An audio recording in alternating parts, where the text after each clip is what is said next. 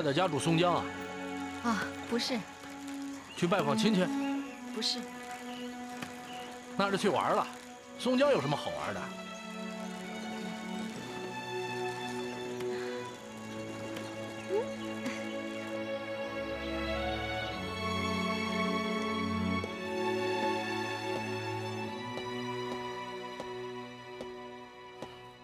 有话快说，别吞吞吐吐的。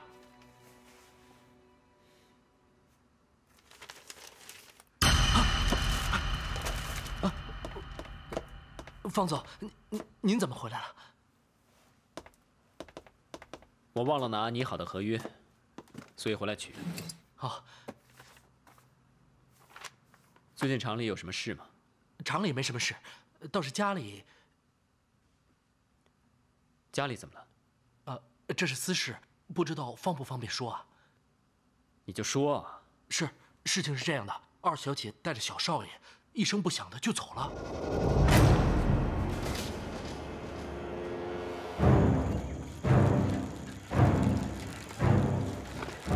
师傅，你是不是走错路了？师傅，师傅，师傅，师傅，你停车呀！师傅，哎，师傅，你停车呀！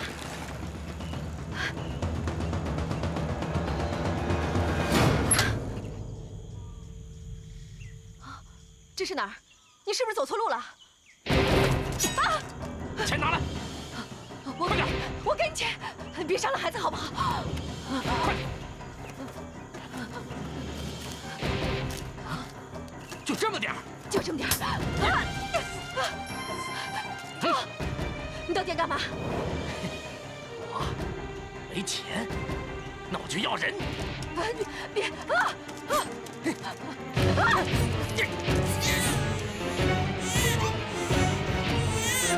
别跑！给我站住！站住！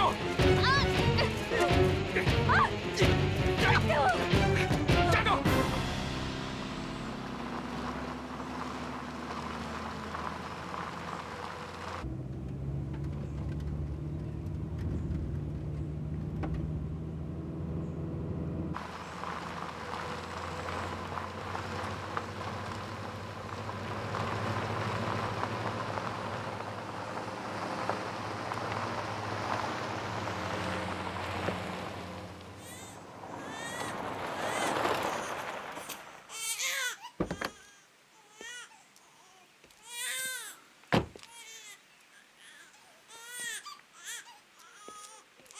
哎呀，哦，好好好啊，不哭不哭啊，不哭啊，哎，乖乖啊，不哭不哭啊，哈哈。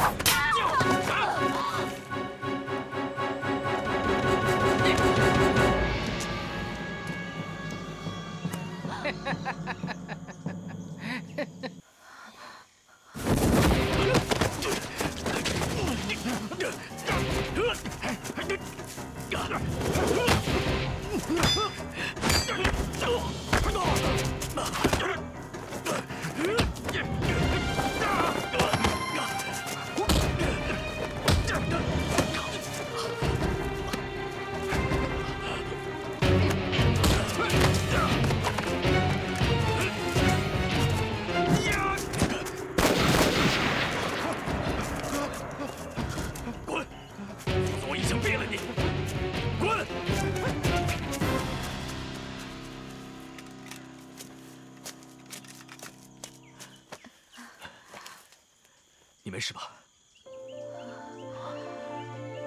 怎么这么像心仪？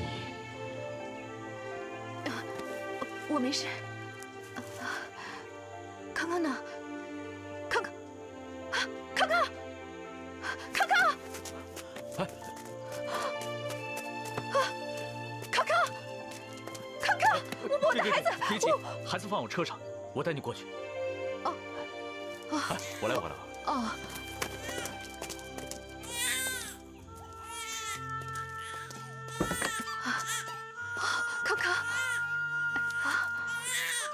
哎呀，妈妈在这儿，妈妈在这儿。哎呦，这位先生，谢谢你啊！今天要是没有你的话，我们母子两个真的不知道该怎么办。别客气，应该的。哟，你看你的嘴都流血了，要不要紧啊？没事。那行李我来拿吧。哎，你是不是奇怪，我是干什么的？怎么身上还带着枪是吧？ 你放心，我不是坏人，我是医生。带着枪是因为世道不太平，防身用的，刚刚正巧派上用场。哦，谢谢你啊，哦，宝贝儿。哎呦，怎么那么烫啊？发烧了，等到旅店我帮他看看啊。好。 来。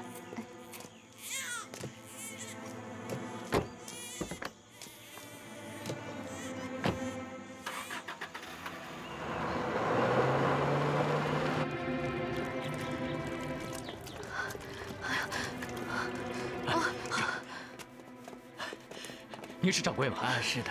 要2间房。好，这边请。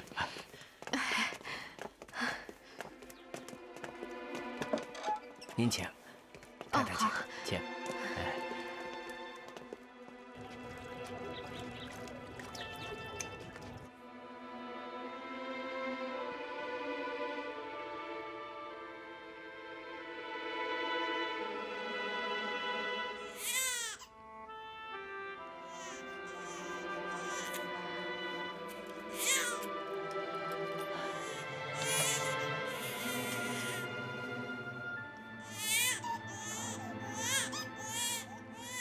大概是哭久了，喉咙有些发炎，引起了发烧。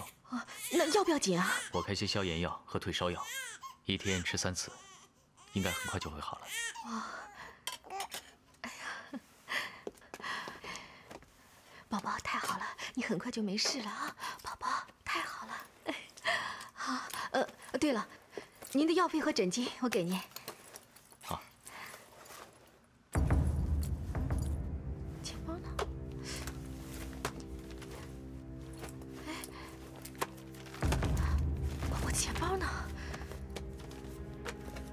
是不是掉在树林了？应该是吧。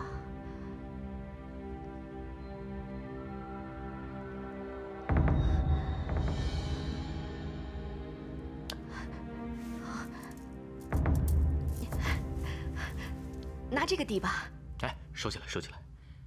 出门在外，总有遇到困难的时候，算是做艺人吧。这怎么好意思啊？哎，没什么，举手之劳。 还没请教您尊姓大名呢。我叫罗浩然。啊，太太怎么称呼？我姓苏，苏雨涵。哦，苏小姐，你真幸运，医院要我下乡做义诊，正好路过那儿，听到婴儿的哭声，就赶快过去了。哦，多亏您及时赶到呢，否则我们母子两个今天真的不知道会怎么样。 罗医生，真的谢谢你呀！别谢我，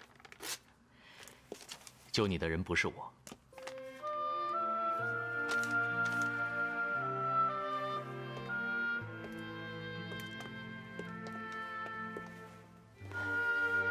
小家伙，你真不错呀，这么小就懂得保护妈妈了。嗯。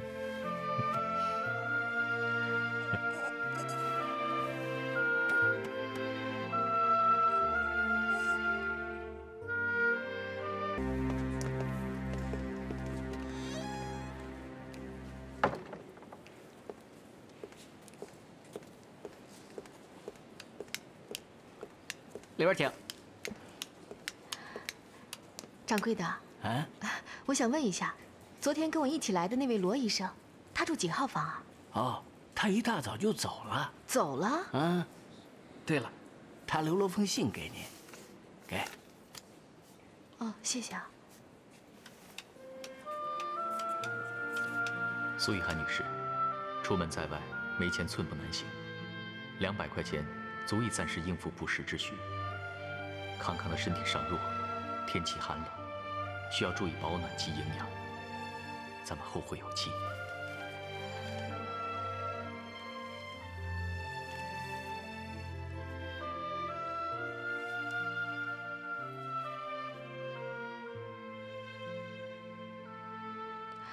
素梅平生的，我说什么好呢？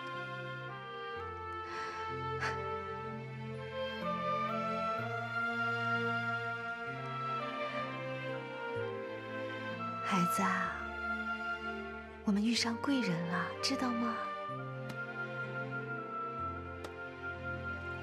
将来要是有机会遇上这位罗医生，一定要好好报答人家。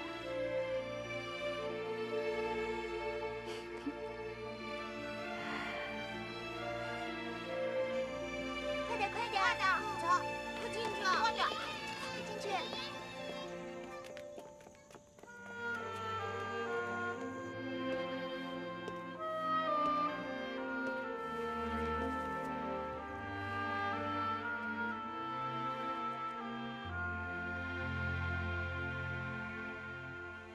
以前你教过书啊？是啊，除了数学外，历史、语文、地理，各个科目我都可以教的。高年级的课程可是不轻松啊。校长，我相信我可以胜任这份工作。教育乃百年大计，不是随便说说就可以的。校长您放心，我一定会用心的工作，全力以赴，绝对不会误人子弟的。苏小姐，我相信你的教学能力和热忱，但是我们学校目前正处于非常时期，经费不足，学生多，老师少，老师要负担的工作量很大很大，会非常辛苦的。我不怕辛苦啊，校长，请您给我一次机会好吗？我真的非常非常需要这份工作。这样吧，你留个联络地址，回去等通知吧。校长，我只想请问您，您到底录不录用我？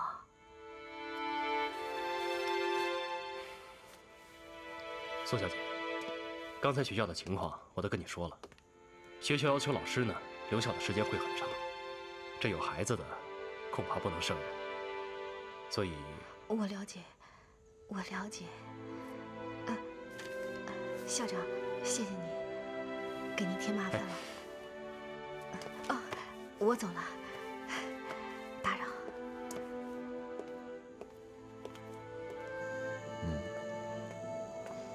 你这伤口发炎了，等会儿给你消消毒。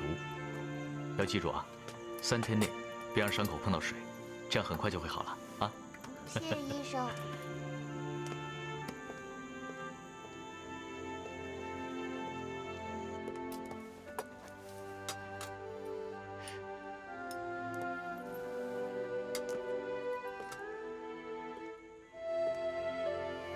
来，帮他上药，记得要先消毒啊。好。苏小姐，苏小姐，罗医生，你怎么在这儿啊？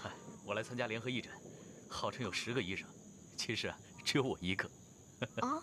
因为这地方上缺医生，一个人要当10个用。虽然我的专业是外科，但一般疑难杂症我全包了，所以叫联合义诊。这外科是我，内科、儿科也是我，妇产科嘛，必要的时候恐怕也是我。罗医生，那你真是能干呐！举手之劳罢了。哦，对了，这个，上次你不是给我200块钱吗？我用了一些，这是剩下的，我先还给你吧。收着吧。是人都得吃喝，更何况你带着个孩子，到哪儿不得用钱呀？可是这些钱真的太多了，我可不能。苏小姐，虽然我们是萍水相逢，但也是有缘。这点钱不用放在心上。罗医生，真的谢谢你。等我找到工作，我马上就把钱还给你。到时候你可不能不收啊。那当然，等你有钱的时候再还我吧。我这连本带息……对啊，连本带息一共是多少钱呢？这个嘛，等你还我的时候，随行就市吧。哦，好，随行就市。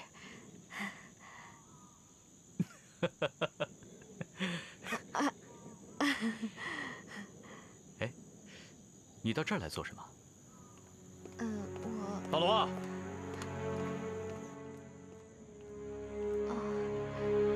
梅校长。哎，你们认识啊？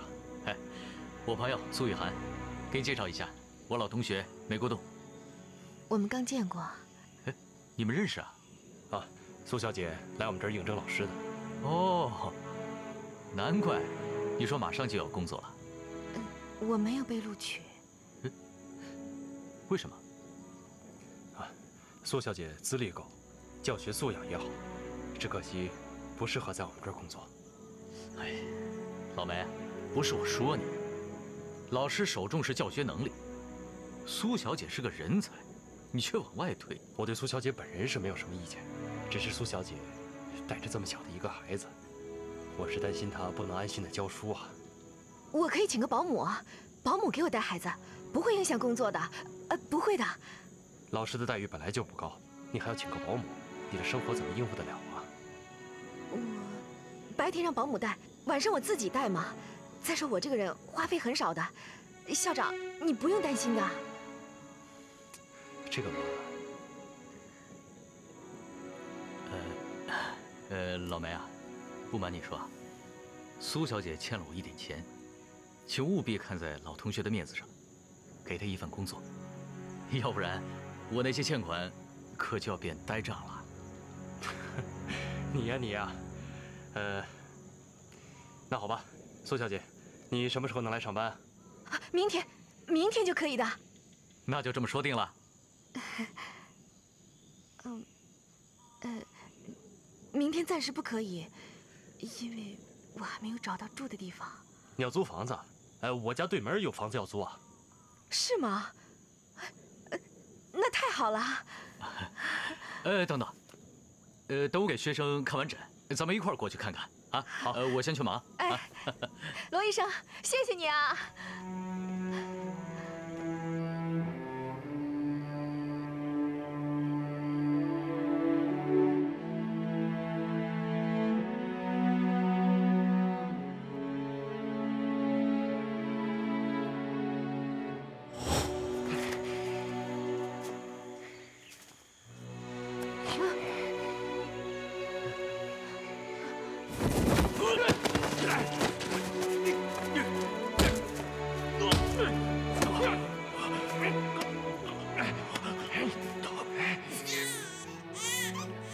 大概是哭久了，喉咙有些发炎，引起发烧。啊，那要不要点啊？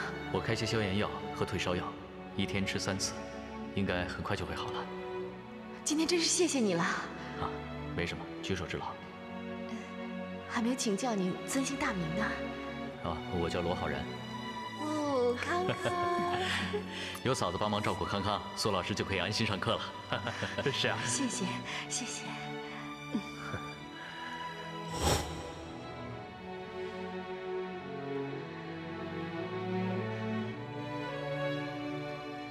这2天，我见到了人性中最黑暗和最光明的一面。这一切都是因为罗医生，他的及时出现，不但救了我，还帮我和康康找到了活路。他是我们母子的贵人，这份恩情终生难忘。等我有能力了，一定要好好的报答他。眼下的当务之急是尽快建立起我和康康的新生活。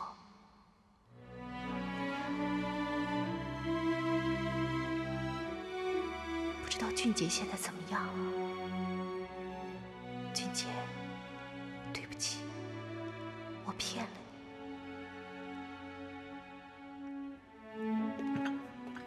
哟，方先生，您回来了。薛妈，俊杰，哎，你可回来了。这一路上还顺利吧？啊？一切按计划进行，没有耽误。哦，接到你的电话，我就让薛妈准备你最爱吃的东西，一会儿就开饭了啊。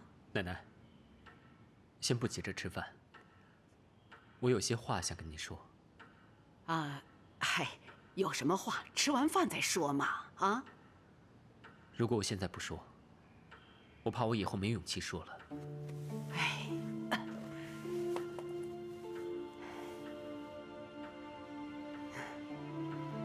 有什么话你就说吧。奶奶，我很感激您这么多年来的照顾，让失去亲人的我重新感受到了家的温暖。哎，傻孩子，你要说的就是这个呀。奶奶，这些都是我这一次拿下的订单。哎呦，成绩不错嘛！看来你这个总经理做的是游刃有余呀。恐怕我以后不能再为大发效力了。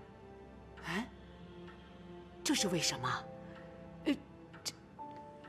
这厂里有人说你闲话，你告诉奶奶，奶奶会为你做主的。奶奶啊，跟其他人无关，这是我自己的决定。嗯，那是为什么呢？为什么要说这种话呢？现在阶段性的任务已经完成了，也是我功成身退的时候了，所以我决定离开。我想回去报社，重新实现我的理想。奶奶不懂什么阶段性的任务，奶奶只知道，这个总经理非你不可，大发面粉厂也非你不可。以华副总的历练，他足以担当大任的。华安虽然是我远房亲戚，可是我从来没有考虑过让他接班。就算你不为面粉厂，你也不为苏家，替雨桐想想好不好？他从来没有考虑过别人，他一心想嫁的就是你，是不是？啊？让他走。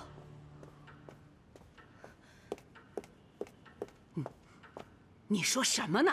他走了，大发面粉厂，面粉厂算什么？雨涵走了，他的心也跟着走了。你这孩子！奶奶，别再自欺欺人了。俊杰为什么要留在我们苏家？他就是为了等雨涵。现在雨涵已经结婚生子，他根本没有希望了，留下来干什么呢？你这么说，是非要逼他走了？留得住他的人，留不住他的心。想走就让他走吧，我们不欠他这人情。谢谢。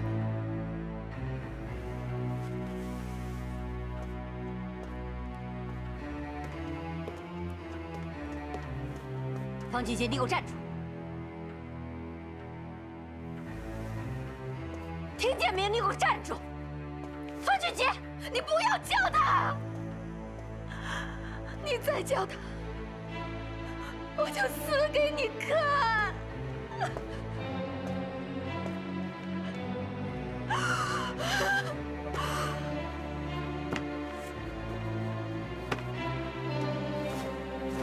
雨桐，雨桐，你别吓我妈呀！雨桐，怎么回事啊？雨桐，啊，来人呐！来人呐！老夫人妈，快送大小姐去医院！快呀，快呀！小心点啊，小心点儿！怎么回事啊？快点儿！方俊杰，你不能再优柔寡断了。妇人之仁，只会害雨桐越陷越深。你不能动摇，你必须要狠下心。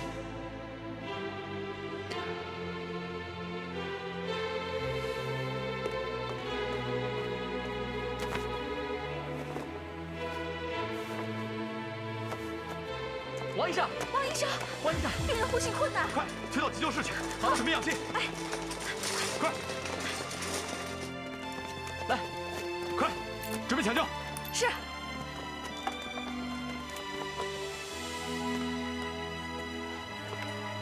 雨桐啊，你可千万不能有事啊！菩萨保佑，菩萨保佑！真是欺人太甚了，把雨桐害成这个样子，差点把命都搭上，竟然要把雨桐给甩了。怪不得雨涵会跟别的男人走，还跟别的男人生孩子，这就是报应。哎呀，你就少说2句吧，还不够烦的。一个家里卖面的，要不是搭上雨桐和雨涵，能混成今天这个样子，能当总经理吗？说走就走，忘恩负义，还把雨桐气成这个样子。行了，少说2句吧。我是不甘心，雨桐要是有个3长2短，我跟他没完。你非要把我气死才行吗？啊！老夫人，老夫人，给他打电话了吗？打了，二太太。他怎么说？方先生说他不是医生，来了也没用，只会让雨桐小姐更生气。竟然把自己撇得一干二净！姓方的，我咒你下18层地狱，不得好死！给我闭嘴！妈，他把雨桐气成这个样子，我骂他几句都不行吗？这儿是医院，你泼妇骂街，你自己不要脸就算了，你把我们苏家的脸往哪儿搁？我在替我的雨桐打抱不平。行了，什么都不要说了。我已经让华安去把俊杰找回来了，听听他怎么说。医生，雨桐怎么样了？明天天亮之前是危险期，挺过去就没事了，挺不过去会怎么样？那就很难说了。啊！雨桐，我的女儿啊！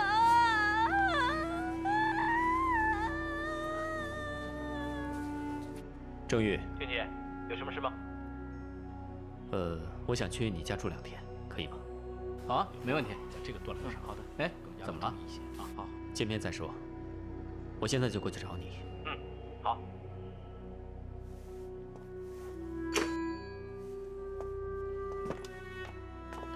方先生，薛妈，我要走了，麻烦你帮我跟老夫人说一声。方先生，您就这么走了吗？该说的我都已经说了，老夫人应该明白。方先生，请原谅我说几句我不该说的话。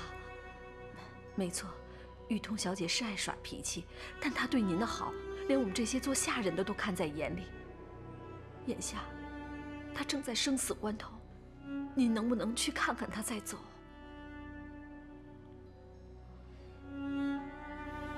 薛妈，感情的事你不明白的。是，我是不明白你们年轻人那一套，但我知道，雨桐小姐身体虚，再加上替你挨了一枪，才落下今天这病根儿的。方先生，从您到我们府当家庭教师起，我就知道您是好人，您不会丢下雨桐小姐不管的，对不对，方先生？方总，哎呀，幸好您还在。大小姐情况危险，姨婆让您赶紧过去一趟。怎么回事？您去了就知道了。我又不是医生，我去了也帮不上忙啊。哎呀，算我求您了，方总。姨婆岁数那么大了，万一急出个好歹来，那您就成了苏家的大罪人了。啊？行，薛妈，给，车在外面等着，我们赶紧走啊。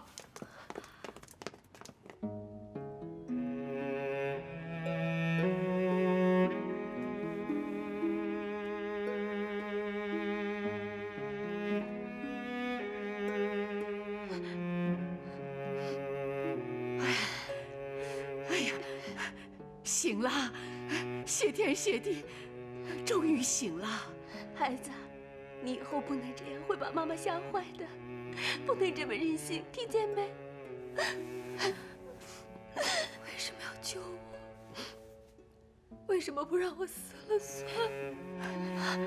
傻孩子，你是我们苏家的子孙，奶奶怎么能见死不救呢？啊！是啊是啊，我们保护你还来不及呢，怎么会不救你呢？看你说的傻话，我连连做人的尊严都没有了，我还活着干嘛？谁让你们救我？让我死！让我死！玉彤，他不爱我，他不要我，是我自作多情。好孩子，好孩子，奶奶以后一定不让你再受委屈了，不哭了啊，好孩子。受够了，我受够了，我不要再忍受这些了，我什么都不要。玉彤，大小姐，玉彤啊，玉彤，玉彤，玉彤，玉彤，太太，玉彤，你没事吧？哎呀，快起来吧，太太！哎呀，别管他，快去追玉彤，快把玉彤大小姐，大小姐，哎呀，大小姐，你别跑啊！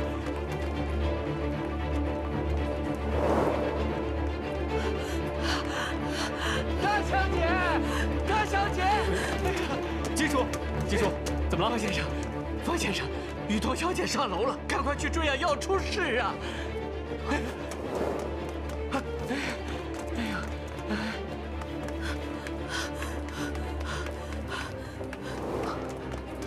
雨桐，大小姐，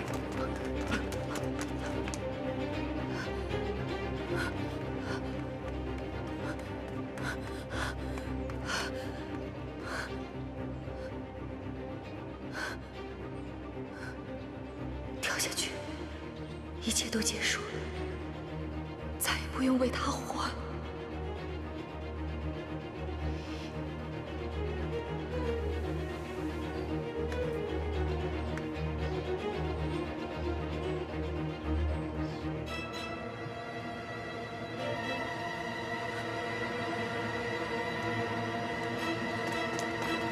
雨桐，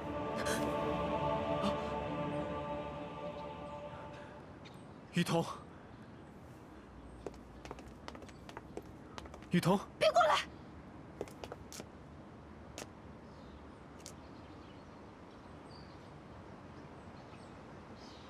我死了，你就可以解脱了，不好吗？雨桐，别冲动，先下来，有话好好说，好吗？来，说什么？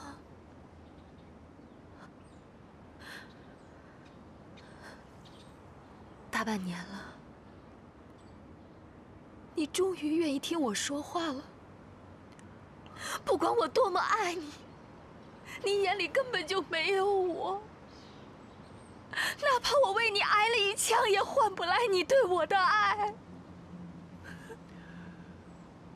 雨涵才是你的最爱，即使他和别人生了孩子，你都不在乎。我走了，你们就可以在一起了。你怎么这么傻？你不会对雨涵死心的，只要有他在，我们就不会有未来。我和雨涵已经过去了，不管有没有你，我跟他都已经回不到以前了。真的？那你会像爱雨涵一样爱我吗？会像爱他一样爱我吗？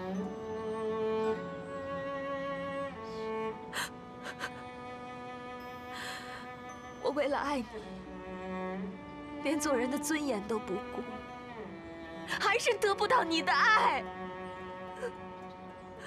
我只要一点点就好，一点点就好。难道这一点你都不肯给吗？啊！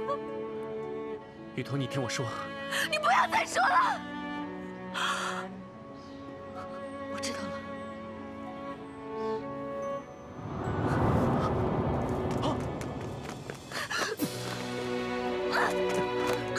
你放开我！你让我死！你让我死！雨桐，你放开我！雨桐，让我死！让我死！雨桐，让我死！雨桐，我答应你，我不离开苏家了。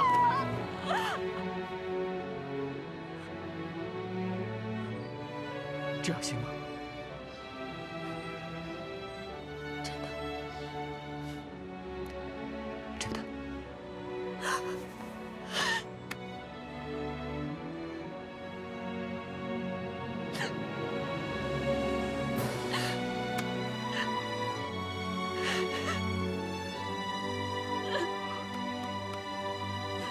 没事，没事啊。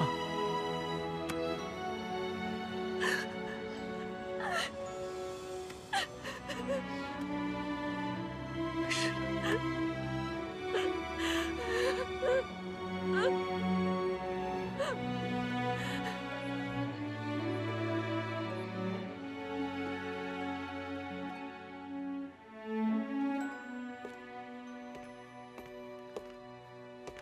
奶奶，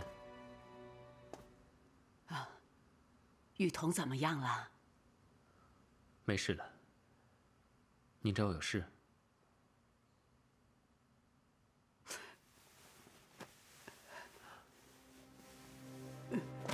哎，奶奶，你做什么？你快起来，我受不起，快起来吧！啊！你要不答应我和雨桐结婚，我就永远不起来。我已经答应留下来，这样还不够吗？奶奶知道这件事太难为你了，可是雨涵走了，志伟又下落不明。如果雨桐再有点什么，你让奶奶拿什么脸到地下去见伯庸啊？孩子，奶奶这一辈子没求过人，奶奶的日子也不多了。就算奶奶求你可怜可怜我这个新将就母的老太婆，好吗？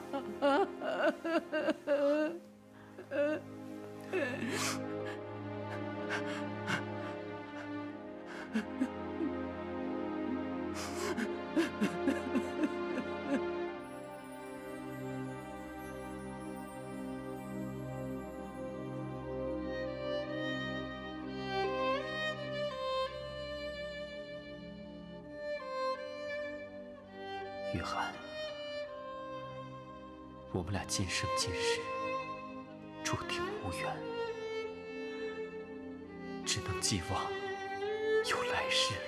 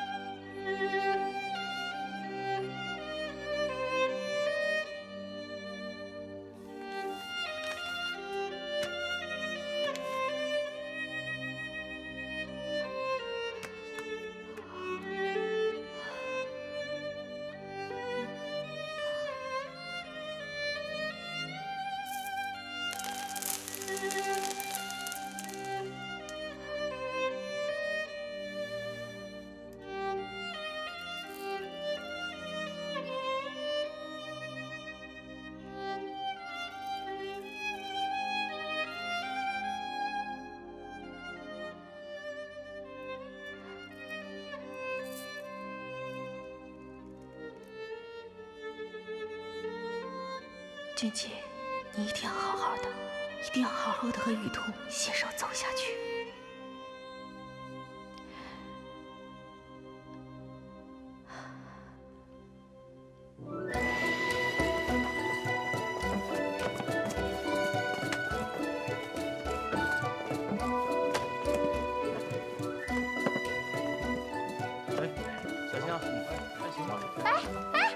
这边太高了，放低点。哎，好嘞。这边太低了，往上拉，往上拉，得一样啊。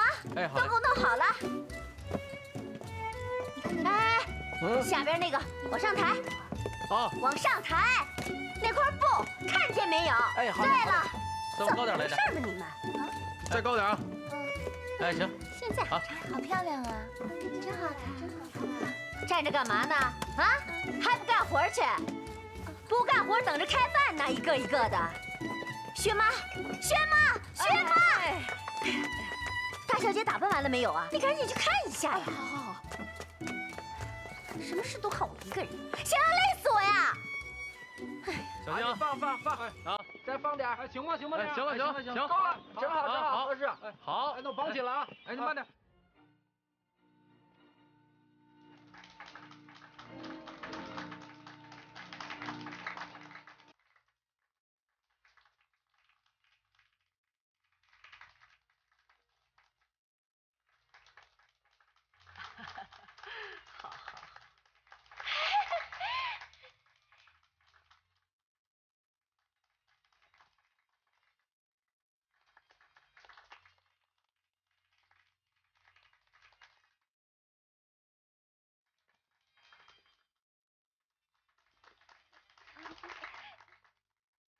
一拜天地。哎呀！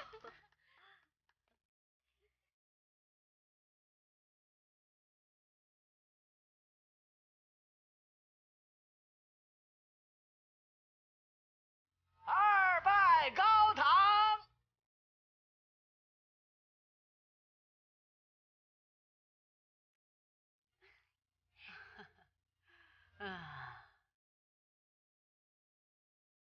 夫妻对拜。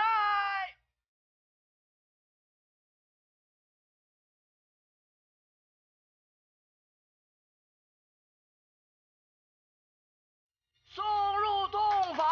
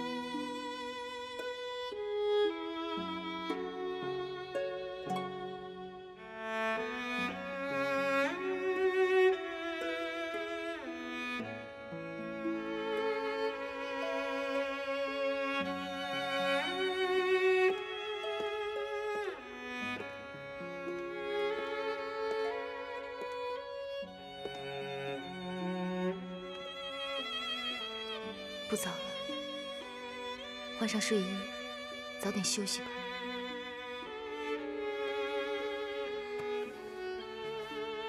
你睡吧。俊杰，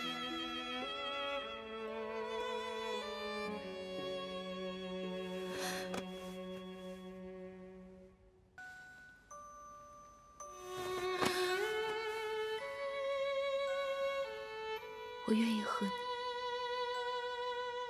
做一对有名无实的夫妻，直到你忘了雨涵为止。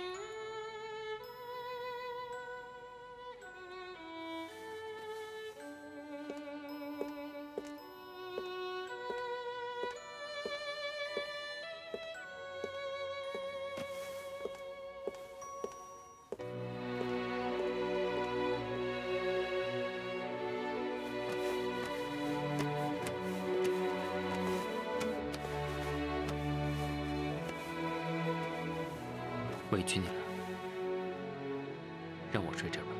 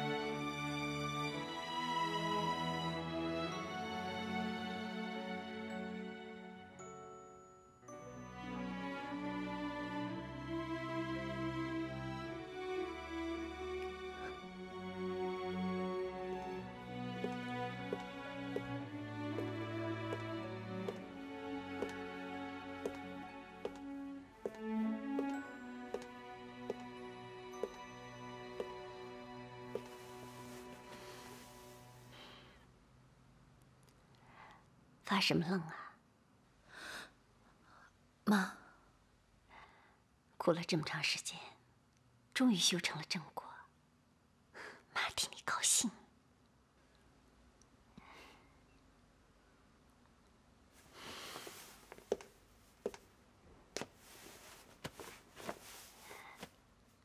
告诉妈，昨天晚上他对你好不好？怎么了？他惹你生气了吗？没有，他对我挺好的。对你挺好的，你干嘛还愁眉苦脸的？我就是在想，俊杰不知道现在在干什么。那倒也是，毕竟新婚燕尔嘛。他现在在工作，下了班就会回来的。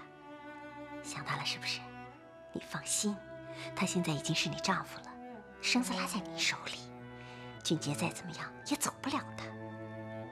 他要是再敢像以前那样欺负你的话，你就告诉妈妈，我绝饶不了他。不会的，妈，俊杰人很好，他不会欺负我的，你别找他茬。都说女心向外，这句话一点都不错。刚一结婚就向着你的丈夫了，你就放心吧。他要是对你好，我疼他爱他都来不及呢，怎么会找他茬？俊杰跟我说，他现在是苏家的一份子，是苏家的女婿，今后他会加倍努力工作，来报答苏家，孝顺您的。这小子终于开窍了。怎么样？现在知道结婚的好处了吧？当时让你结婚，你还不乐意呢。太好了，我们母女现在终于是苦尽甘来了。只剩下志伟了。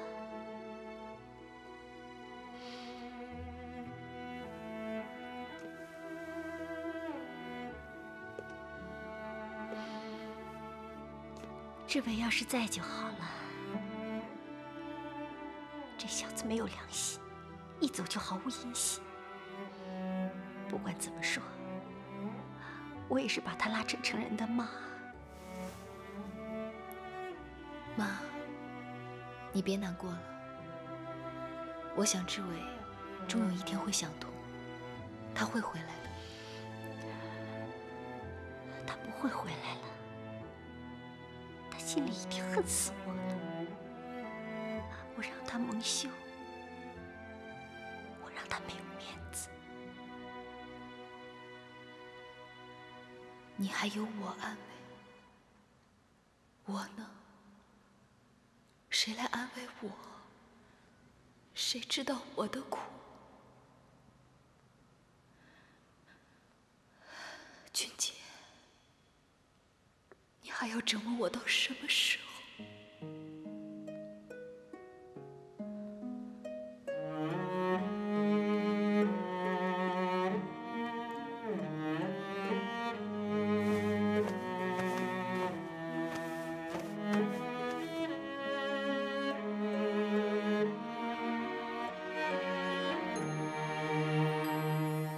那时光像一匹骏马，你若青丝，我不忍白发。多少春天开错了桃花，庭院内万事无奈牵挂。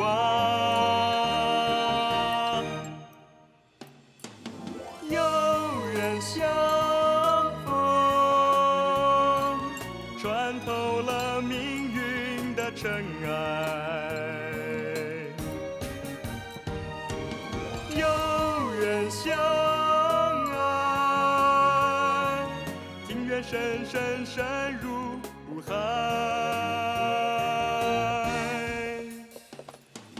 有缘相思。长满青苔，有缘相守，有缘相守。的今生，才明白为你而来。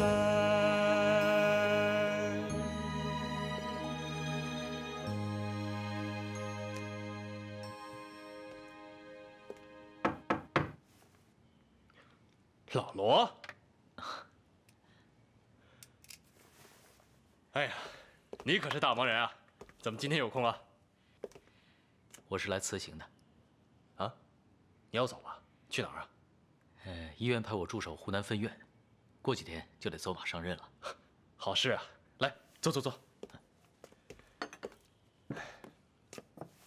老罗啊，你来给我们学校义诊，咱们老同学好不容易才聚到一块儿。现如今，你这一走，不知道何年何月才能相见。别婆婆妈妈的，哎，天下哪有不散的宴席啊？倒是咱们以后啊，要各自保重啊。哎，老罗，趁你现在还没走，到家里吃个便饭吧，我得给你践行啊。当然了，你不邀请我也会开口。哎，嫂子做的黄酒鸡啊，真是令人口齿留香，回味无穷啊。现在我这一走啊，真不知道何年何月才能再吃到。看来这个黄酒鸡啊，比我这个老同学更值得你怀念啊。哎，择日不如撞日，我看就今天晚上吧，顺便把苏老师也叫过来，一起聚聚。哎，当时我还不相信，没想到你老罗呀，还真成了大医生啊！来，康康，吃个肉丸子啊！哎，张嘴，来，康，吃一个啊！吃一个啊！哎，来，康康，来，妈妈喂你啊！来，我来抱吧。不用了。哎，来，康康，让妈妈好好吃口饭。真不用。哎呀，你快吃吧，我喜欢康康，让我多抱一下。哎，好。哎，否则呀，我这一去啊，不知道何年何月才能抱得康康啊。你这家伙还真不是一般婆婆妈妈啊！哎，咱们大家伙聚在一块儿吃顿饭，真是不容易。我看，咱们照几张照片吧。啊，哎，等着啊，我拿相机。你快点啊！哎，靠拢点啊，拍了啊！哎，笑一笑，笑一笑，来了啊！哎，你们拍一张，你们拍一张啊！啊，国栋啊，多拍几张啊！哎，你们俩靠近点，来，康康看这儿，看这儿啊！哎，我说呢，我总觉得苏老师像一个人，我现在想起来了，香姨啊，太像香姨了，你说呢？苏老师第一次来面试的时候，我就觉得特别像。老罗，像不像啊？是有点像。哎，快拍，快拍啊！哦，康康，看这儿，看那儿，看那儿，看那儿。哎呀，真像全家福啊！是很像全家福啊。我哪有这个福气？哎，老罗，我有个小提议啊。既然你这么喜欢康康，康康也这么喜欢你，干脆收康康做干儿子吧，如何？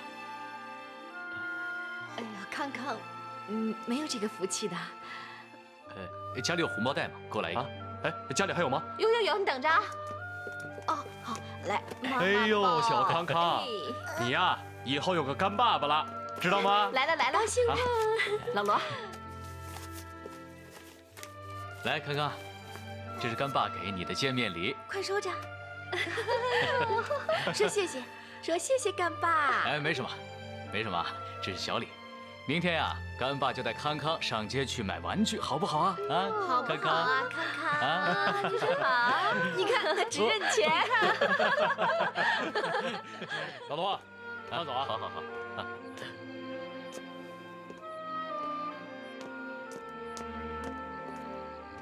罗大哥，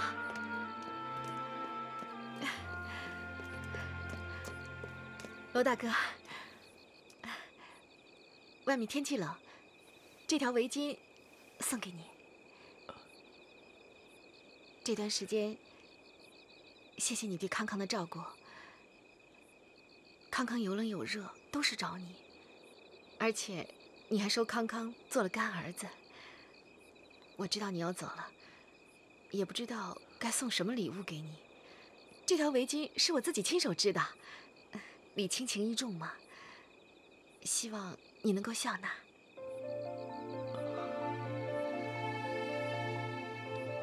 谢谢你，不过我不能收。为什么？是因为不喜欢吗？这条围巾织得很漂亮，我很喜欢。不过我想这是你要织给别人的礼物，我要是收下，你不就得另外想其他的办法了吗？你放心好了，这条围巾啊，是我打发时间的时候啊织给自己的。你瞧，这是白色的，男女都能戴。你就笑纳吧。那我就不客气了，谢谢你。应该的。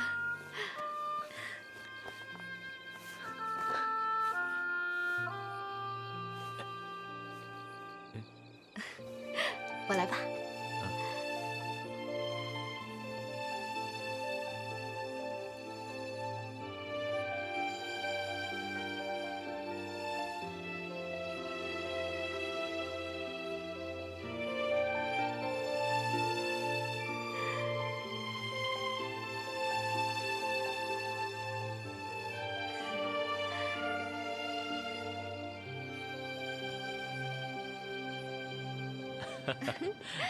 马戏表演好不好看？太精彩了，康康还是第一次看呢，是吧，康康？马戏团里有好多小动物，对不对呀，康康？哦，累啦。哎，有冰糖葫芦。哎，康康，你看有冰糖葫芦啊，咱们看看去。爸爸买给你吃啊，吃哪个好呢？哎，吃这个。哎，好。好。咦，这是什么呀？爸爸，康康，这是糖葫芦。爸爸，糖葫芦你想吃吗？再来一串。哦，爸爸又拿一串啊。哟，怎么样？好甜啊。好甜呐。最爱吃冰糖葫芦了。康康想不想吃啊？好。哦，是爸爸坏，打他，爸爸不好，打他，是爸爸不好。不哭。回家喽。回家喽。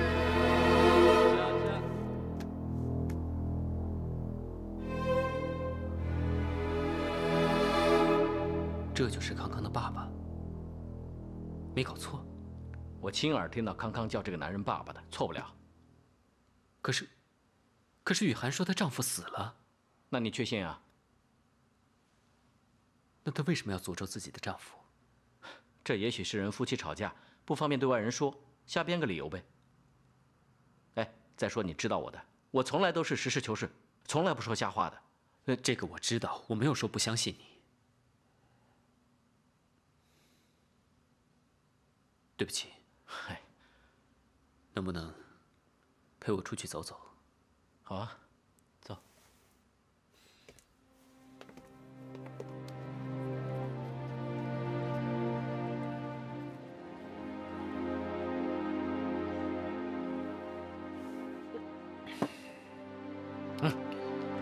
俊杰，你不能再喝了啊！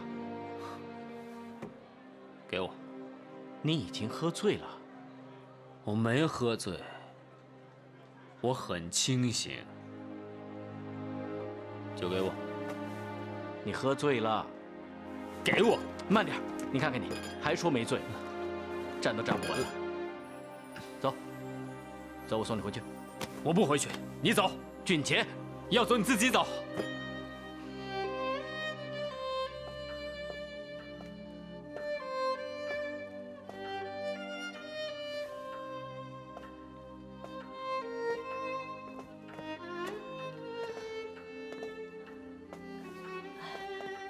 大小姐，快别等了，去睡吧。姑爷他不会有事的。或许他和别人在应酬，脱不开身啊。我刚已经问过华副总，今晚厂里根本就没有应酬。华副总也不在他身边，有些事情他也不知道嘛。不可能。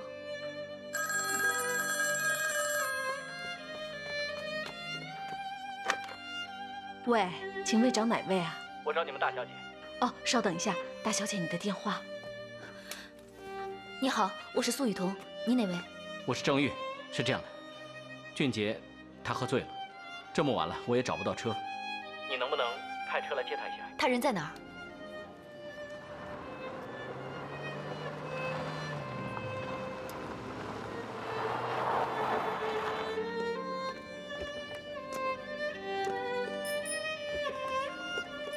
大小姐，等一下，让我进去吧。里面都是些买醉的男人，有失你大小姐的身份。不用了，你在这等我就好了。哎，大小姐。是，来，欢迎光临。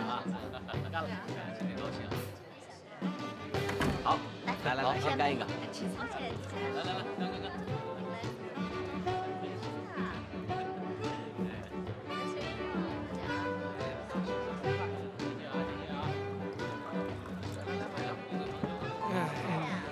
大哥，你没事吧？没事。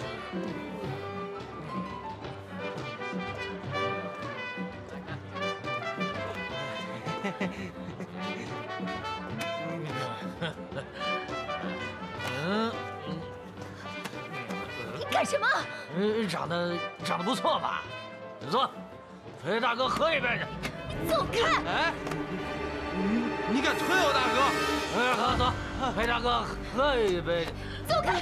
大哥，还以为你有多大能耐呢，连个小妞都搞不定啊！你，走！放开我！放开我！俊杰，俊杰！陪我大哥喝一杯。放开我！救命啊！走吧，俊杰！走！嘿！哎呦！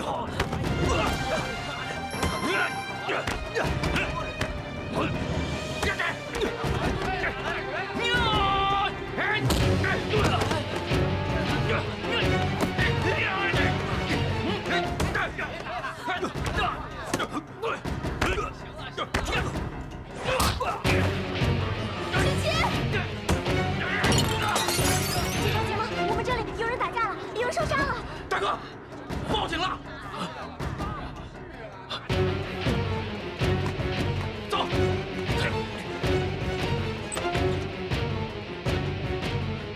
俊杰，快进来。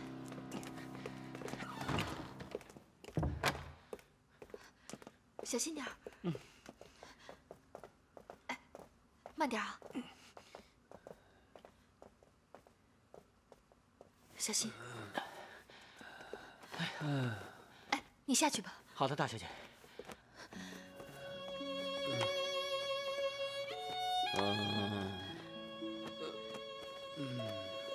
来，别动。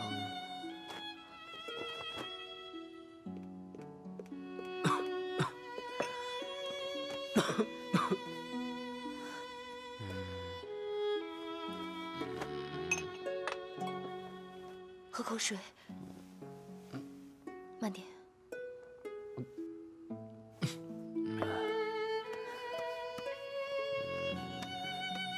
怎么样？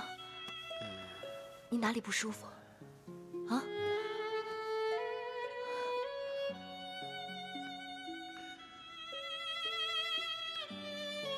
都怪我不好，你是为了我才跟人家打架的。你来干什么？你来干什么？你走，走，走啊！你为什么要这样对我呀？我为了你，连命都可以不要，你为什么老是这样对我？我叫你走！我不要再见到你！不要！我不要！不要见到你！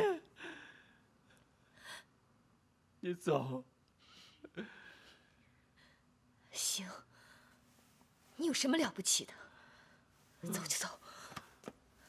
我什么都没有了，活着还有什么意思？我死了算了，我要死，死了算了，死了算了。活着有什么意思？没意思，没意思。俊杰，你别这样，你死了我怎么办呀？你放心，就算全世界的人都离开你了，还有我，我永远不会离开你的。你们都是骗人的，我不要你们可怜我，不要可怜我。你看着我，你看着我，你的命是我给的，我要你活下去，你听见了吗？你给我好好的活着，因为这是你欠我的。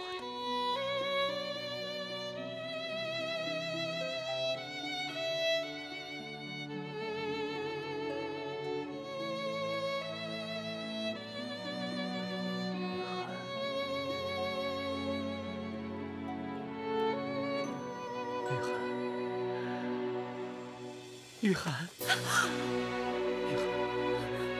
俊杰，俊杰，放开我！俊杰，俊杰，放开！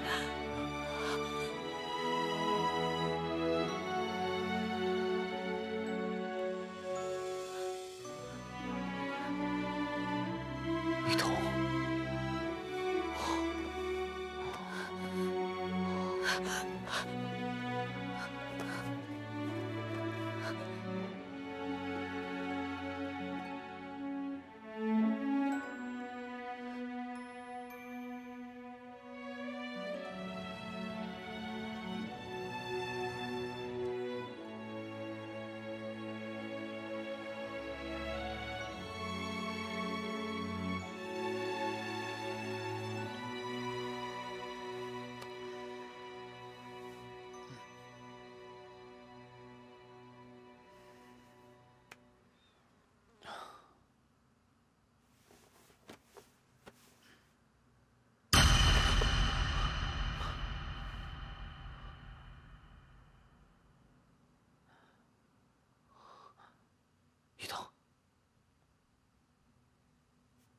雨桐，雨桐，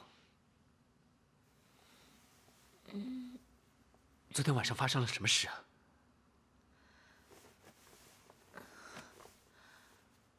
昨天你喝了很多酒，跟人打起来了。然后呢？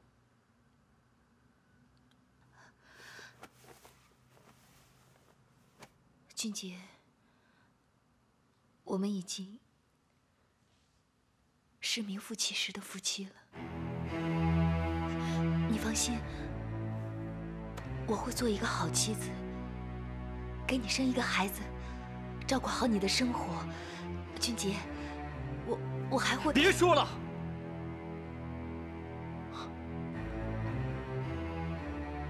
对不起，我不是有意的。我要赶着上班，要不然来不及了。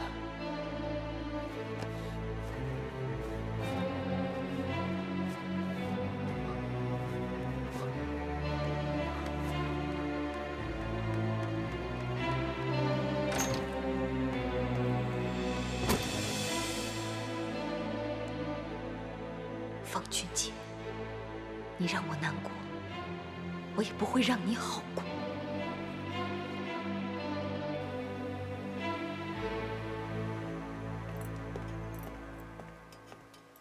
今天又有什么大新闻啊？报纸在那儿，自己看吧。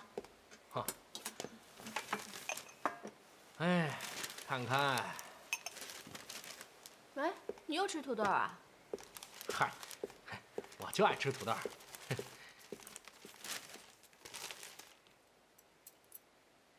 哎，这大发面粉厂的接班人，长得挺帅的嘛。是吗？是吗？嗯，我看看。哦，原来他姓方，是苏家的上门女婿。我看看。哎呦，这女的长得也挺漂亮。嘿，姓方的真是上辈子修来的福分呢。怎么是羡慕还是嫉妒啊？哎呀，攀上豪门，享尽艳福，一辈子不用奋斗，谁不想啊？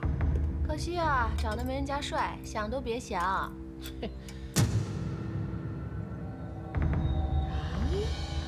这报上写的这女的叫苏雨桐。哎，苏老师啊，她是不是你的亲戚啊？不是的，我怎么可能有那么阔绰的豪门亲戚呢？不是的，就是，豪门千金和穷教员八竿子打不着。卢老师，你怎么会把这两个人联系在一起啊？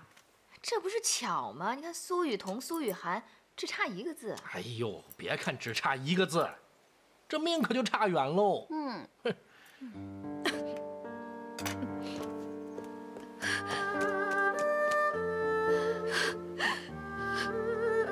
苏雨涵，这不是你所希望的吗？你哭什么？你哭什么？你难过什么呀？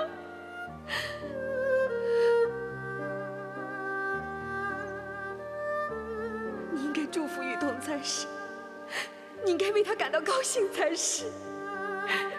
你哭什么？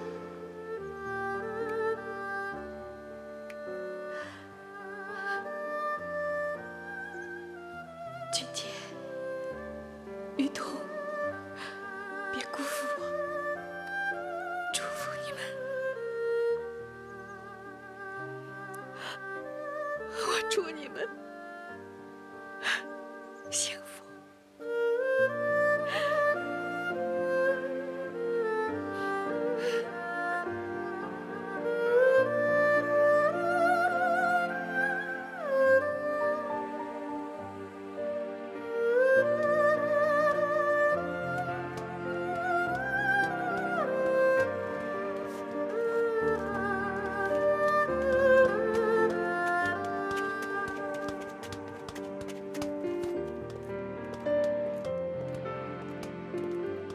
康康，妈妈，妈妈，康康，今天乖不乖啊？康康很乖。哦，是吗？他呀，真是个好奇宝宝，趁我不注意，拿了我一包面粉和水，说是要包包子，弄得自己啊满头满脸都是面粉，这不刚洗干净吗？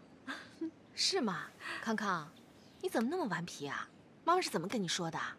康康想做包子给大伯大妈吃。你听听，你听听。哎，不过小孩子顽皮点好，否则大人才要担心呢。康康，妈妈不跟你说了吗？你要乖，要听话，不能让大妈累着，知道吗？大妈累了，康康给大妈捶捶背。是啊，是啊。哎，只要我一说累了，他就使劲的给我捶肩、捶背。你说怎么能不招人疼呢？是不是？妈妈，我帮你拿菜，拿得动吗？拿得动，拿得动啊。那小心点啊！小心点啊！走走走，好好好。哦，对了，嫂子，今天啊，我领薪水了。这个呢是康康这个月的保姆费，你拿着。不，这个钱啊，我不拿了。你多留些钱在身上，将来会用得着。将来？将来怎么回事啊？上面有公文说，日本人蠢蠢欲动。哦，你梅大哥去城里开会，就是去讨论对策了。哦，怪不得这2个星期啊，梅大哥老是往城里跑。原来是这么回事。哎，记住啊，千万别说出去，免得人心浮动。哎，你一个人带着孩子，必须要让你有个心理准备。嫂子，谢谢你。谢谢你先通知我，但这事情啊一码归一码，所以这保姆费你还得拿着。不拿了。4年了，康康在我们身边，也给我们夫妻带来了很多的快乐。现在不拿，以后也不拿了。你还是把钱存起来，康康以后啊用钱的地方多着呢。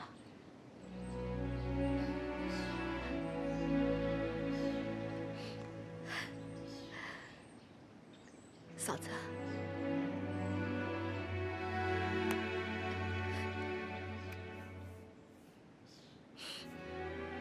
你跟梅大哥都是好人，等我以后有能力了，我真的要好好报答你。哎呀，谈什么报答不报答的，咱们呢就是有缘啊。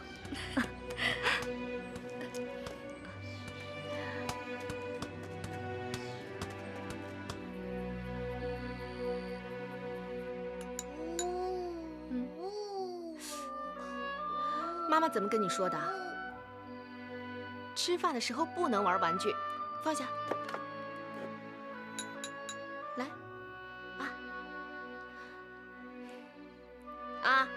大口大口，哎，好。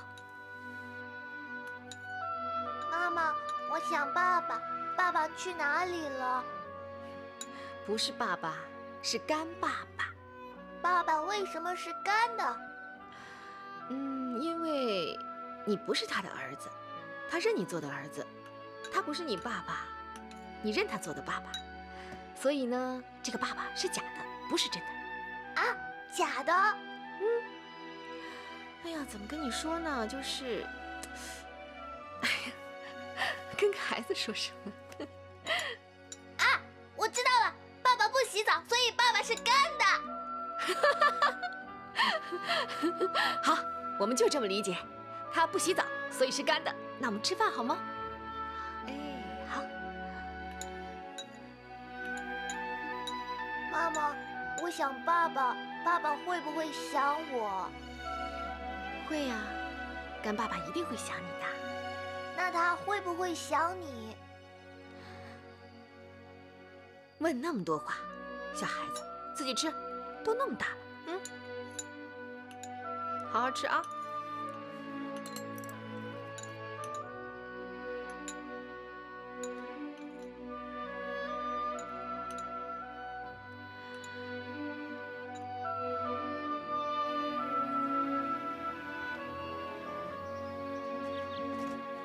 来，辛苦了，辛苦。报告总经理，这个星期我们应该可以生产2000吨。除了交付北方大盘商，我们还可以应付嘉定、嘉兴、杭州一带的零星散货。哦，很好。可是记住，千万要注意质量，不能坏了大发的声誉。好，知道了，去吧。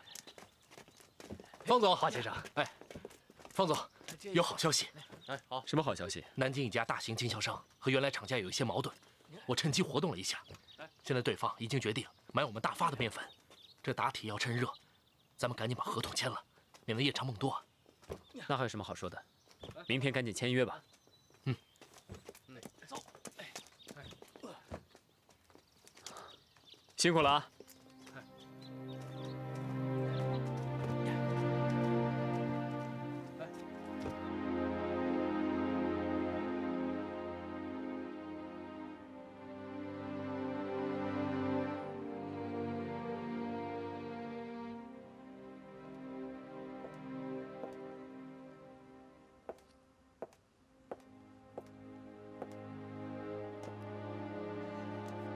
俊杰，先别写了，来，喝碗燕窝汤。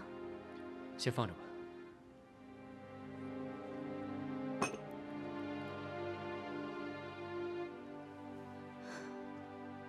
你今天一回来就写到现在，明天还要上班呢，早点休息吧。我答应了报社，必须要如期交稿。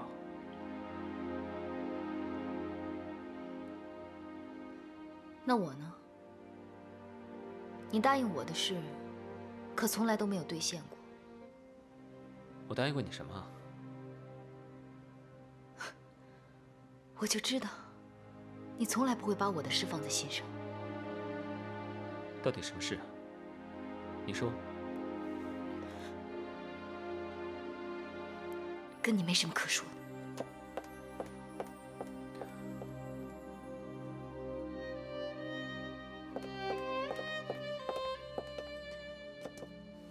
怎么了？又惹你生气了？他只顾写他的东西，眼里根本就没有我。为了这么一块朽木，气坏了身体，犯得着吗？我就不信，我降服不了他。看你那样子，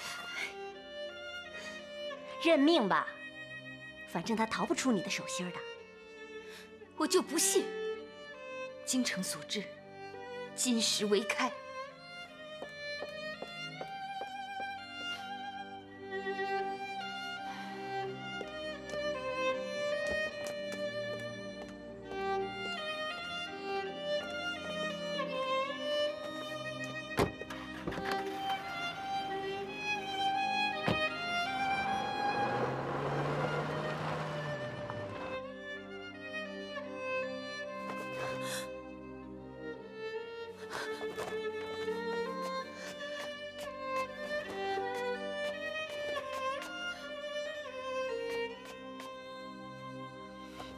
雪妈，雪妈，雪妈！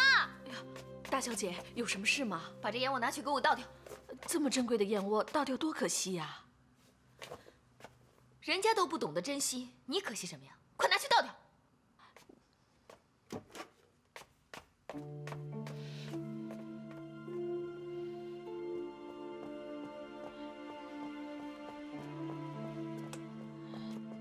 老夫人，怎么啦？也许是姑爷惹大小姐生气了。哎，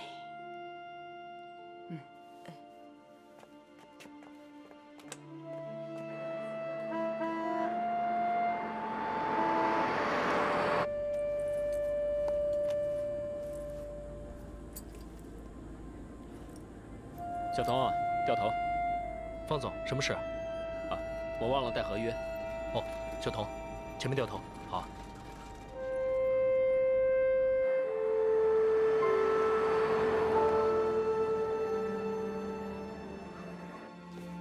自作自受。昨天已经跟你说了不要费心思，你偏偏不听我的，自讨苦吃。你觉得有这个必要吗？不管怎么说，你是苏家堂堂的大小姐，没有必要为了一个穷小子低三下四的。什么话都让你说完了，你什么意思啊？难道不是吗？我没照你的意思嫁给一个门当户对的，嫁给了一个穷小子，所以你讨厌俊杰，你瞧不起人家，所以你巴不得他离开我。没错，我就是瞧不起方俊杰。要不是你寻死寻活的，我根本就不会答应这门婚事。那你想怎么样？想让我跟他离婚吗？我告诉你，永远不可能。你在他那受了气，你反过来气我。我是你妈，你能这样对我吗？你是我妈就能说出这样的话吗？我现在就告诉你，就算我们断绝母女关系，我也绝对不会离开他。我辛辛苦苦把你拉扯大，你就这么跟我说话？志伟，你在哪儿啊？你要是在这个家里，我们大发面非常总经理的位置也不会让给一个上门女婿啊！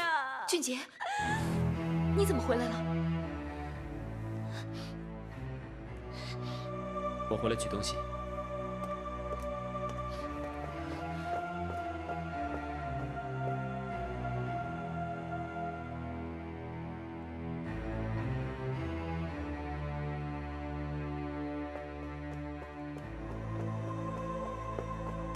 方俊杰，你站住！我赶着要去签合同，有什么回来再说吧。说什么？你什么时候听过我说话？你又想怎么样？你为什么总是这样无视我，冷淡我？为什么？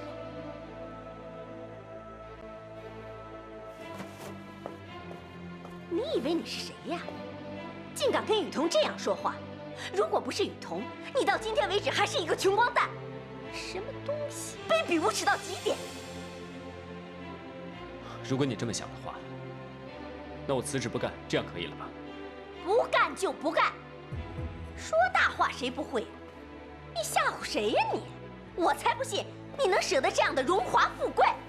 妈，你少说两句。你清醒一点吧，他就是为了我们家的财产才娶你的，难道你还看不出来吗？好，如果你这么认为的话，那雨桐，我们离婚吧。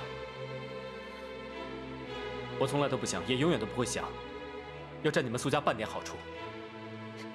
听见了没有？才聊几句你就露了馅儿了。你看到了没有？他根本就不在乎这段感情，你就死了这条心吧。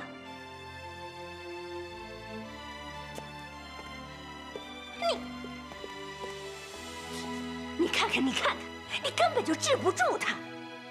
你这个没用的东西，害得你妈跟你一块儿吃瘪。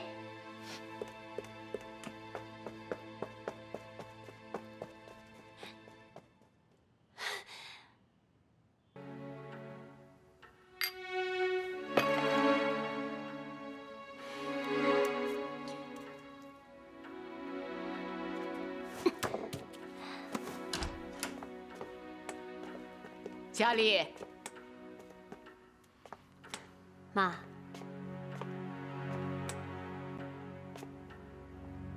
有什么事吗？身为岳母，做人家的长辈，只有盼女婿女儿好，哪有劝他们分开的？不要看薛妈，你的声音大的，天上的神仙都听得见。妈，方俊杰对雨桐不好，既然两个人之间没有感情，那又何必硬凑合在一起？有意义吗？当初已经说了，这桩婚姻是雨桐硬求来的，有委屈也只能往肚子里头吞，凭什么怪人家俊杰呀？就像当年，伯庸明明知道我不喜欢欢唱中的女人，他硬要娶回来，我有办法吗？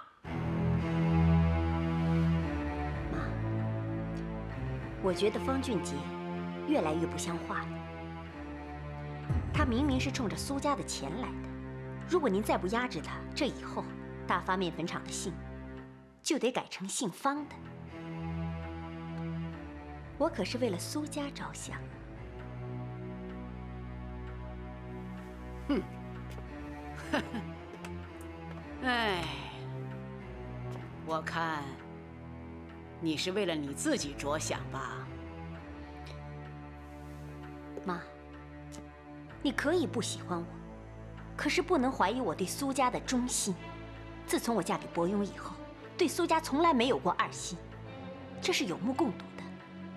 是有目共睹的，大家的眼睛都没瞎呢。妈，好了，从今以后我不希望听到重伤俊杰的话。重伤？没有证据，就是重伤。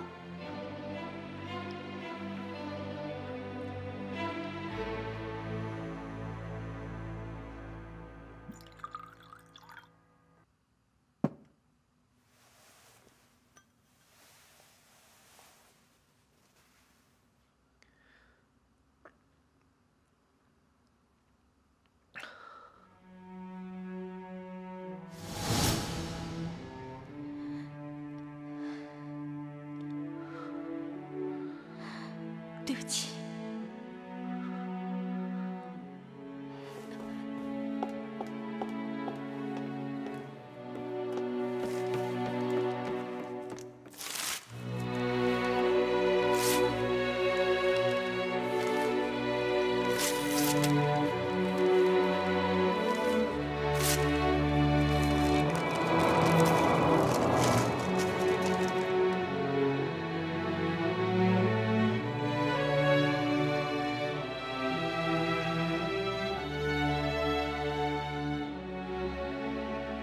俊杰，雨涵是我的老婆，为什么要和我抢？你把她还给我！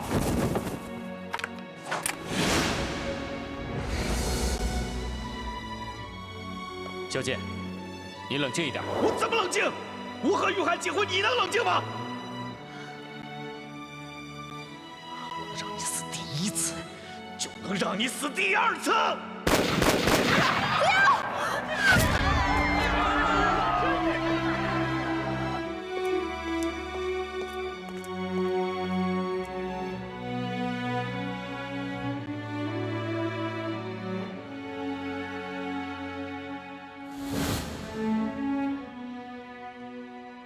方俊杰，你到底有什么本事，让两个女人为你倾倒？雨涵，我到底哪里比不上方俊杰？为什么你不把我当回事？凭什么他们双宿双飞，我却在牢里吃尽苦头？我绝不善罢甘休！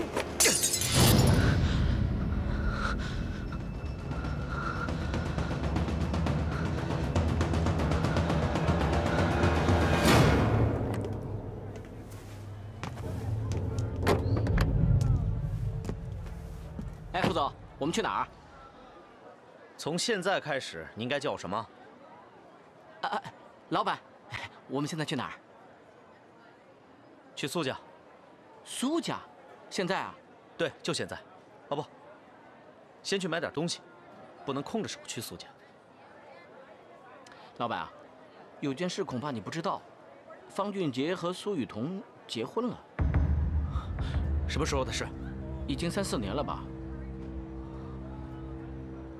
那雨涵呢？苏雨涵不太清楚，但据说没住在苏家。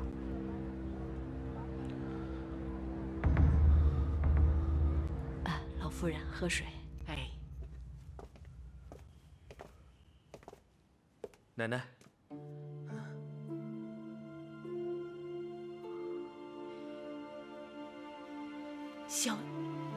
小健，你什么时候出来的？我出来2天了，这2天忙着处理公事，所以今天才有空前来登门谢罪，一点小礼物，奶奶您请笑纳。我不稀罕，你拿回去。奶奶，我真是鬼迷心窍。我知道我犯下的错，再多的歉意也弥补不了对苏家的伤害。你知道就好了，我不想再见到你，出去！你给我出去！奶奶，我错了，你打我吧，你往死里打我，你打我，你打我，你往死里打我吧，奶奶，你打我，你打死我吧！放手！干什么呀你？只要您能解气，您打死我都行。你跪着干什么？啊，我还没死呢，不需要你跪。奶奶，我知道我万死难辞其咎，我天天在狱中反省自己，我天天自责。我想着奶奶对我的好，想着和雨涵雨桐兄妹般的感情，我后悔我当时为什么要那么冲动，犯下这种不可饶恕的罪行。我甚至还想了结我自己，以死来向大家赎罪。你死了，又能改变什么事实吗？是，我死不足惜，我死了也无法弥补对苏家造成的伤害。后来我想明白了，死是一种逃避的行为，我应该勇敢地去面对。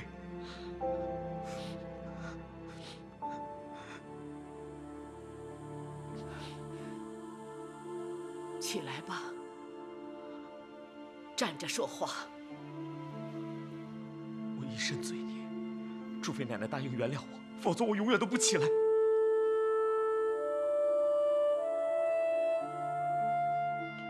你这孩子就是这样，爱钻牛角尖儿，死都不转弯儿，所以你才会看那一枪。奶奶教训的事，我以后一定改，一定改。奶奶，请你原谅我好吗？你原谅我吧。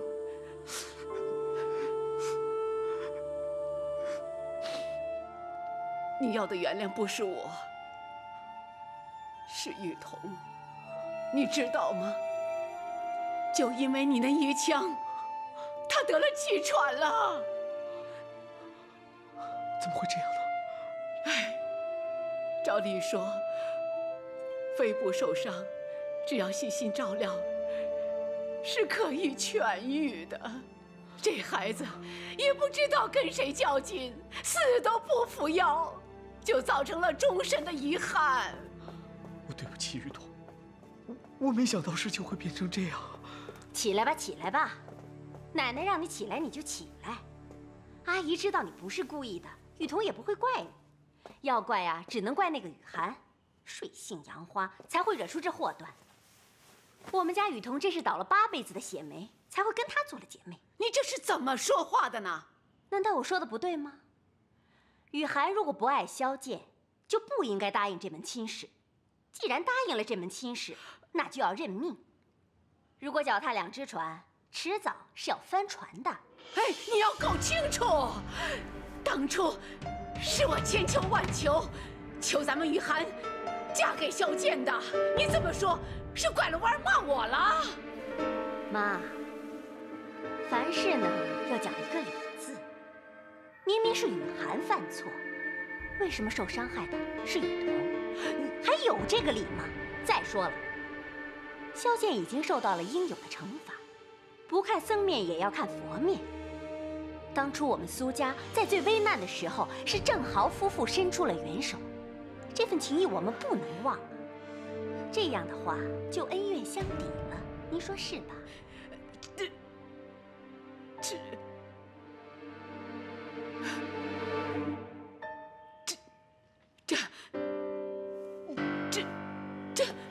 这简直是作孽嘛！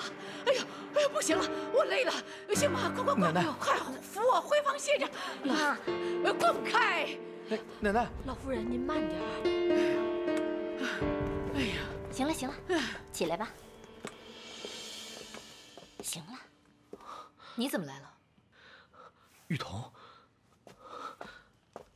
好久不见了，你身体好一些了吗？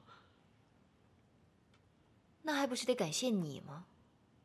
送给我一份终身难忘的礼物。对不起，我没想到会伤害到你。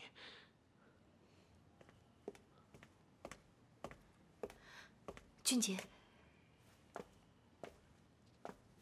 你来干什么？我来看你们啊，听说你跟雨桐结婚了，恭喜啊！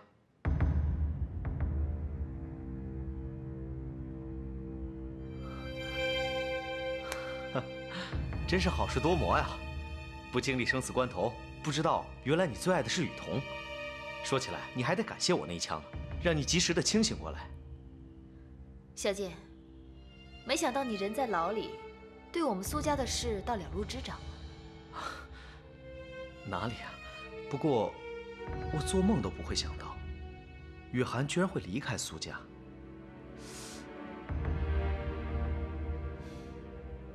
不是爱得死去活来的吗？怎么那么容易就忘得一干二净了？原以为你的命会比我好，没想到更惨。有种你再说一遍。俊杰，雨桐，雨涵呢？找他做什么呀？这苏家所有的人都见了，总不能落下他吧？这说起来，我还真是想念他。俊杰，你不介意吧？那我告诉你，雨涵已经有丈夫，有孩子了。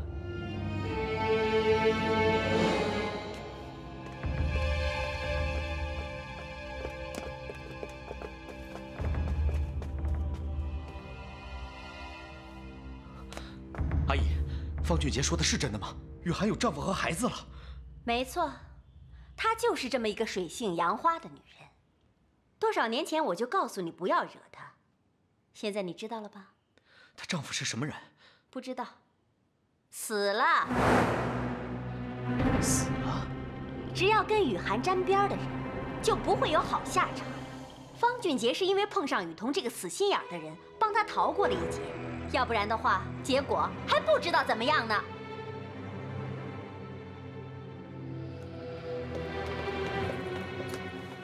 你明知道雨涵丈夫死了，为什么那样说？那你要我怎么说？我看你是害怕萧剑去找雨涵，所以才拿她丈夫孩子当挡箭牌。你又想说什么？说吧，你是不是又瞒着我和雨涵见面了？说呀，回答我呀！我只是一时口误，你不要吹毛求疵了，好不好？你一定是瞒着我和雨涵见面了。我问心无愧。我不信。你要是心里边没有鬼，为什么不让我去厂里上班啊？我是怕你体力负荷不了，万一病又犯了，谁担待得起？我们自家的厂，累了就休息，你有什么可紧张的？这样岂不是公私不分吗？那我以后怎么服人？行，反正你怎么说都有理。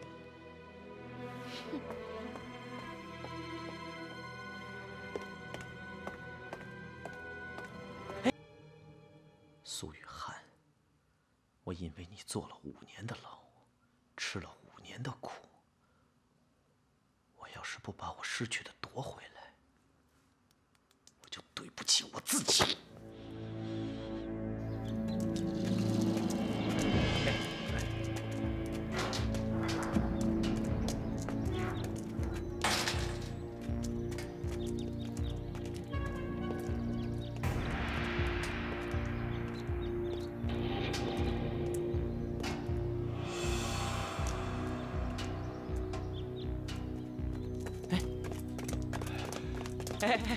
等会儿，干什么？我给你打听个人。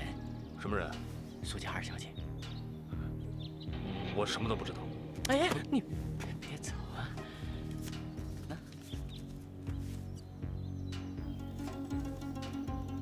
哎，这边说。哎，前些日子二小姐回来过，还生下个男孩，可是就是没见过二姑爷。你说这事奇怪不奇怪？这我们做下人的呢，也不敢过问。不过，过了不久，二小姐抱着刚出生的孩子离家出走了，去哪儿了可就不知道了。快点，快点，等等我呀！那么慢呐！哎呀，你等等我！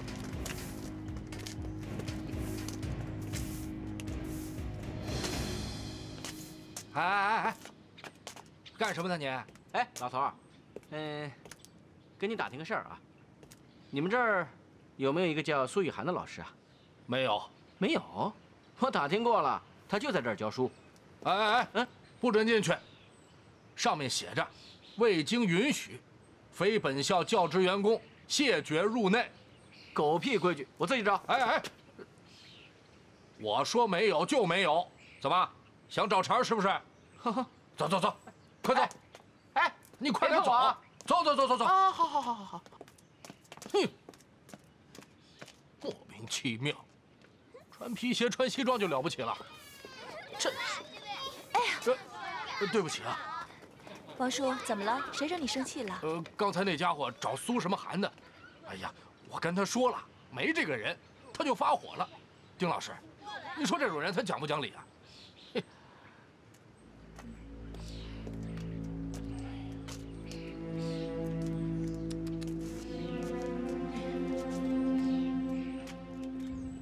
这位先生，你是要找苏雨涵吗？啊，对啊，你认识他？那你和苏雨涵是？啊，我们是朋友。朋友啊？啊，你找他什么事啊？你什么呀？你不告诉我你找他什么事情，我怎么告诉你苏雨涵的下落呢？不说是吧？不说拉倒。其实是我们老板要找他。你老板是？我老板是萧氏房地产的萧总。萧总说，几年没见雨涵小姐，非常想念她。可是我认识的这个苏雨涵已经不是什么小姐了，她50多岁，守寡也30年了，应该不是你们要找的人吧？不好意思啊，让你失望了。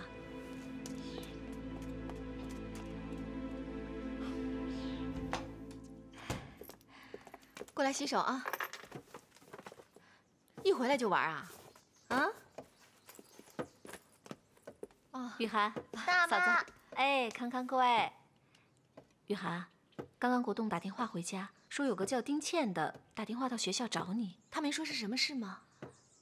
没有，不过你梅大哥把家里电话号码给他了，说不定一会儿就会打过来。你看，刚说着电话铃就响了。嫂子，你帮我看着康康啊，康康跟大妈玩啊。康康真乖。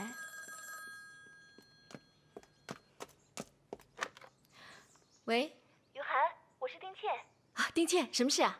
萧剑派人到学校找你。萧剑派人到学校找我？来的那个人说他是萧氏地产的少东家，我想应该是他，没错。萧剑出狱了？应该是的。那个人说萧总好久没见你了，挺想念你的。让你死第1次，就能让你死第2次。不要！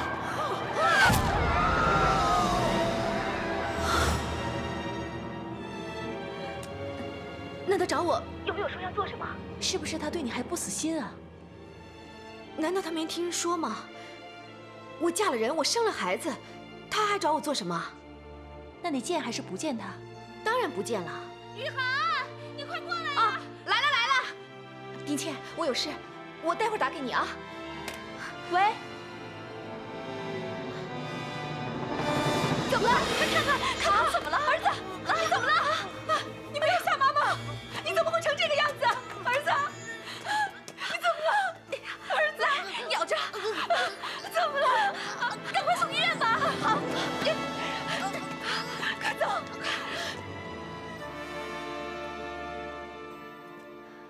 我儿子这2天是有点发烧，但是我给他吃了退烧药就没事了，怎么会突然变成这个样子？是啊，这孩子感冒发烧闹肚子是常有的事，但是从来没有像现在这个样子。医生，他到底得了什么病啊？这孩子可能是羊癫疯，就是癫痫症。癫痫症？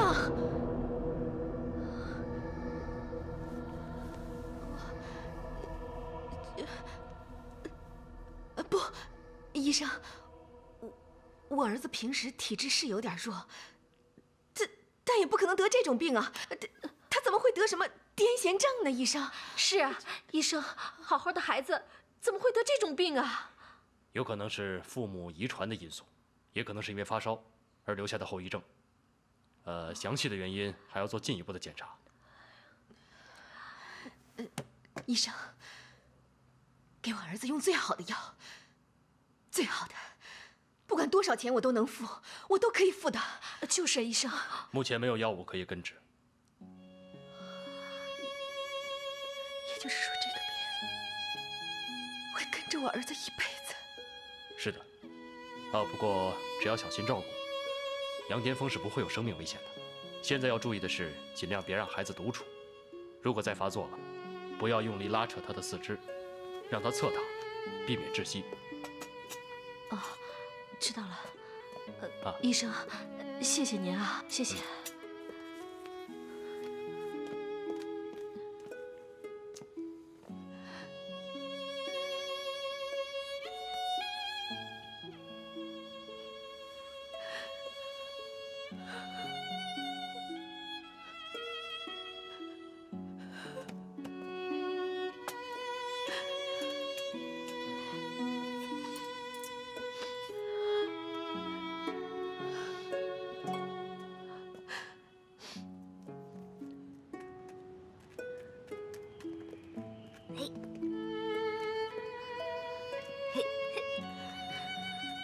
康康还那么小，这以后的日子怎么办？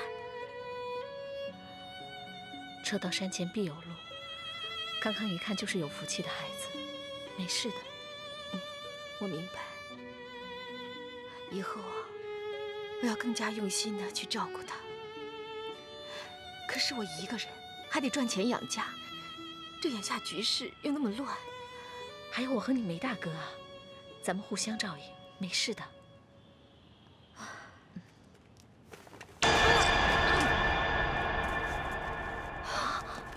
儿子，康康，儿子，让妈妈看看，啊，摔疼没有啊？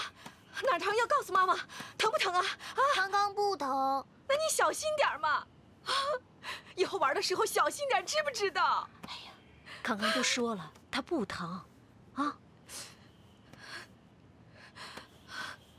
去了，啊，去玩吧，小心点啊。小心一点啊。哎呀，你太紧张了。孩子小啊，这种病他断不了根儿的，会跟着孩子一辈子。我也不知道我上辈子做什么孽了。我儿子会得这种病。你别迷信了啊！医生不是说了吗？有可能是发烧引起的后遗症，也有可能是家族遗传。我们家里没人得这种病，没有人得这种病的。那会不会是他爸爸那头啊？